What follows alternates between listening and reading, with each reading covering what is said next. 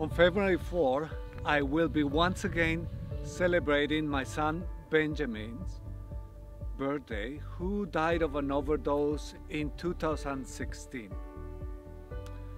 As painful as it is for the family and friends he touched, today more than ever is so important that we speak more and more openly about mental wellness, that we seek professional help, and that we engage in physical activity as a way to promote mental wellness.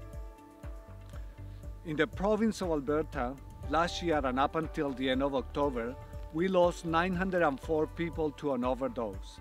That's an average of 3 people a day. It's a tragedy. My daughter and I will be walking the Birchwood trails on February 4 for 12 hours in Ben's honor. And I ask you that in a COVID-compliant manner, you join us here or wherever in the world you may be by going for a walk. Please join us on our journey to support mental wellness in our communities by walking for Ben or making a donation to the Canadian Mental Health Association.